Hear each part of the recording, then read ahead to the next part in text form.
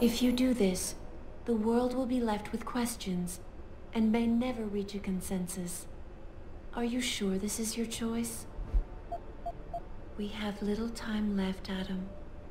And might I say, it has been a pleasure.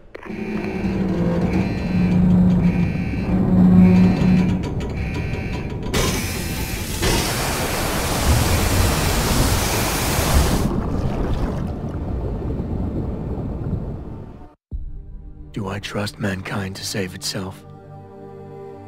That's what Eliza was asking. The truth is, I don't know. After everything I've seen, all the fighting and the chaos around me, I only know what I want to believe. Somehow, human decency will triumph. These past few months, I've faced many life-threatening situations. I could have given up many times, but my need to know the truth, to uncover the secrets that others were hiding, and to survive, forced me to keep on going. Most of the time, I tried to keep my values in mind, knowing my actions did not have to harm others. I held on to my humanity, resisting the urge to abuse power or resources in order to meet my goals. And in the end, I got the job done.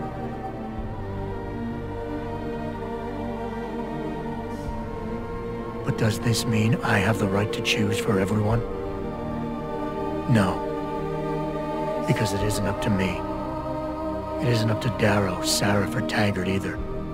Ordinary men and women will have to decide together what course mankind should take. The kind of people who time and time again have picked and chosen the future in highly practical ways, slowing change when it's negative, speeding it up when it's good.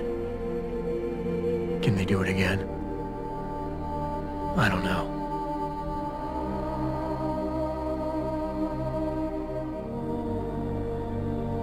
But I do know I'm not about to let anyone in this station, myself included, stand in their way.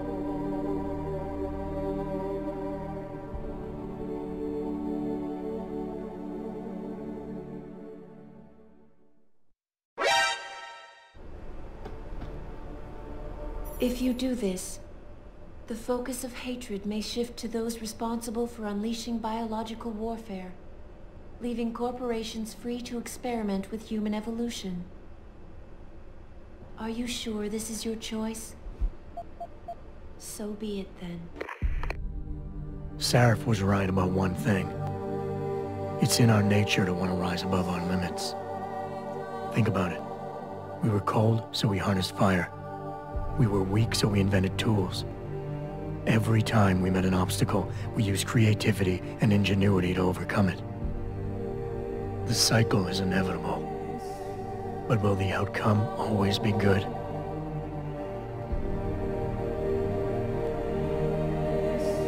I guess that will depend on how we approach it. These past few months, I was challenged many times. But more often than not, didn't I try to keep morality in mind, knowing that my actions didn't have to harm others? Time and time again, didn't I resist the urge to abuse power and resources simply to achieve my goals more swiftly? In the past, we've had to compensate for weaknesses, finding quick solutions that only benefit a few. But what if we never need to feel weak or morally conflicted again?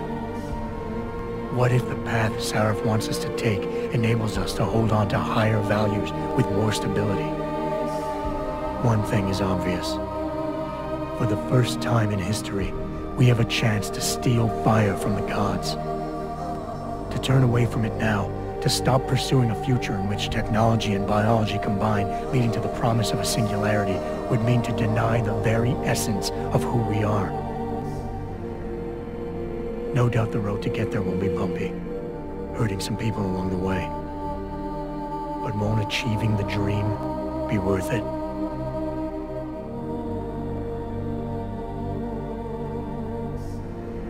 We can become the gods we've always been striving to be. We might as well get good at it.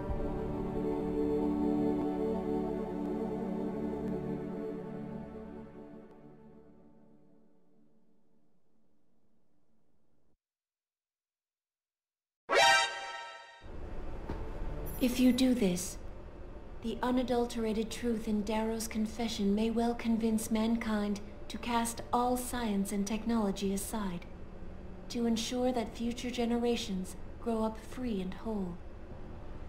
Are you sure this is your choice? So be it then.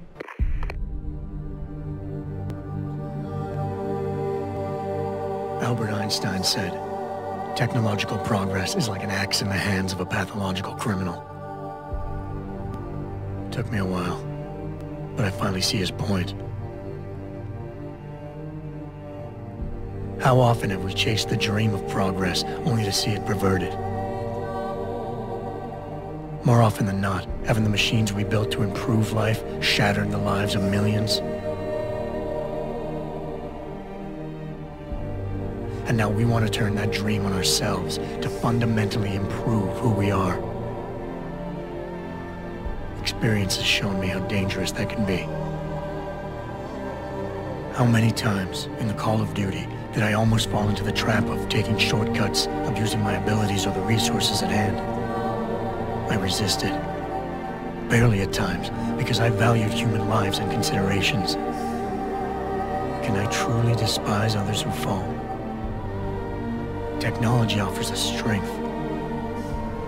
Strength enables dominance, and dominance paves the way for abuse. Darrow understood this. He knew that using technology to become something more than we are risks losing our ability to love, aspire, or make moral choices. The very things that make us human. It also risks giving some men the power to make others what they choose, regardless of the cost to human dignity.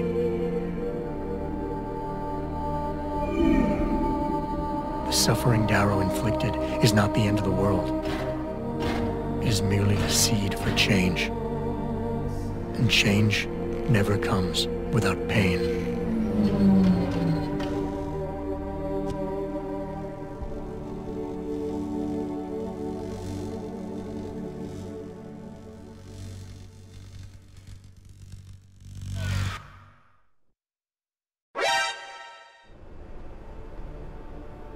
If you do this, first-hand experience with corporate negligence on such a grand scale may convince mankind to enact harsh restrictions on human enhancement research. Are you sure this is your choice? So be it then.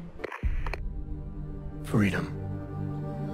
To those who don't have it, it's more valuable than gold. But where should it start and end?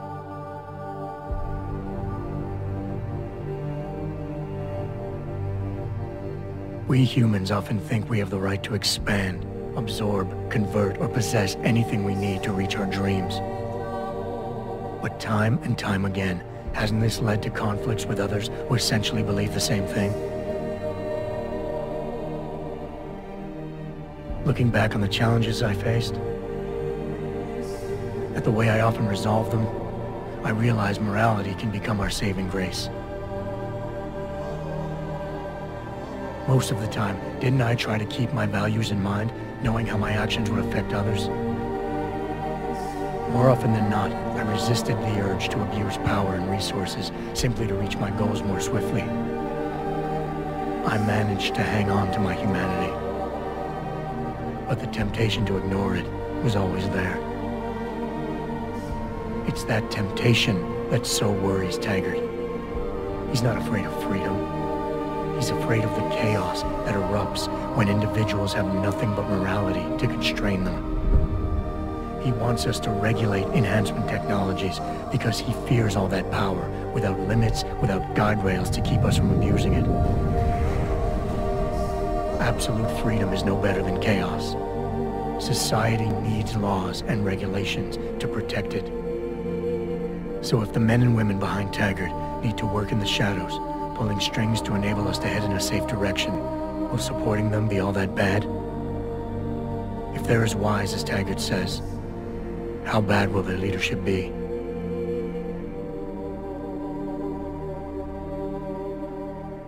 I just hope they stand by what they say.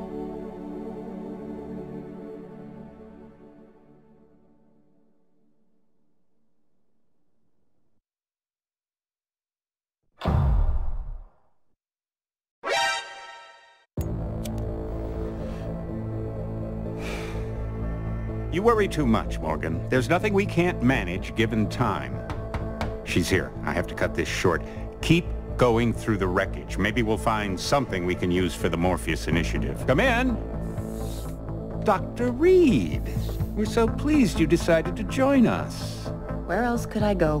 No regrets, my dear. As Ariadne told Theseus before he entered the Minotaur's labyrinth, always forward, never left or right.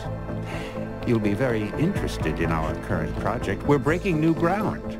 Yes, the nanite virus chimera is quite intriguing. I'm looking forward to seeing the hybrid project up close, Mr. Page. And so you shall. But please, call me Bob.